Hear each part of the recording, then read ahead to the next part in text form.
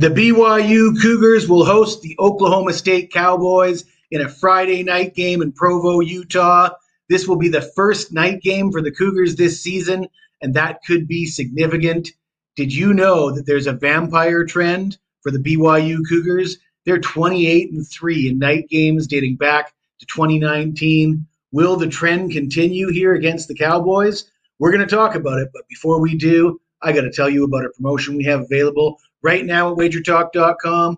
For a limited time, you can get the rest of the season college football, only $299. Still plenty of football to go. If you didn't get involved earlier this year, no better time to take advantage. This is available for any of the great handicappers at wagertalk.com. Of course, I recommend this guy right here. Still the #1 handicapper at WagerTalk since 2022 with top plays. That's 4% and 5% plays, up over 147 units in 2024 alone with those plays. Also the #1 handicapper at WagerTalk with 4% and 5% football plays since 2022.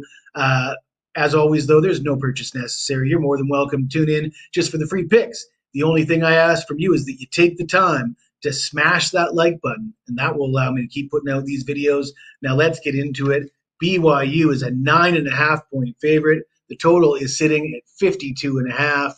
I got to say, there's not a lot of folks that want to put money on Oklahoma State right now. Cowboys coming off 3 straight losses, 42-20 to Kansas State in Kansas State, home loss to Utah without Cam Rising, and 38-14 at home against West Virginia last week.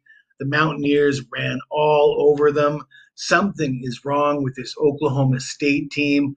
And, this is a team that brought back the majority of its starters from last season. They won 10 games last year. They went to the Big 12 championship game and lost to Texas. They ended up winning their bowl game against Texas A&M.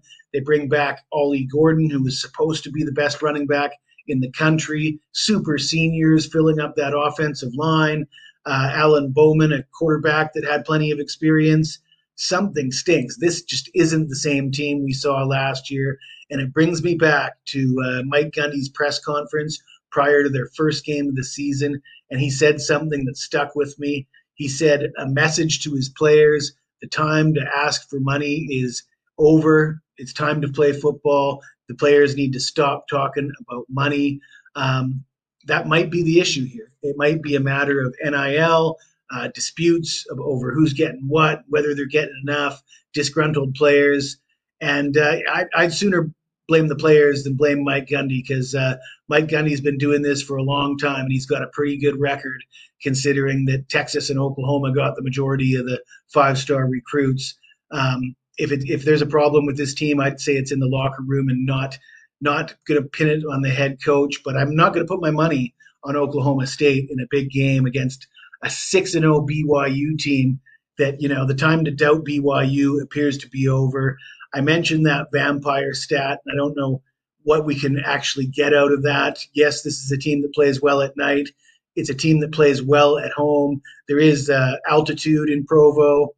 They do have a fantastic home field advantage. They've scored 40 points per game in their home games this season. I don't really think there's a lot of value at that swollen number of 9.5. I think I'm going to look at the team total instead. I think BYU is going to get their points, and if Oklahoma State has any chance to cover, it's going to have to be because it's a high-scoring game. But BYU, team total over 30.5. I'll lay the 145 to get that number. I just don't see Oklahoma State stopping Cougars here. And if you like this video, smash that like button, subscribe to the channel. If you've got anything to say to me, even if it's nasty, you hit me up in the comments below. I'll get back to you as soon as I can.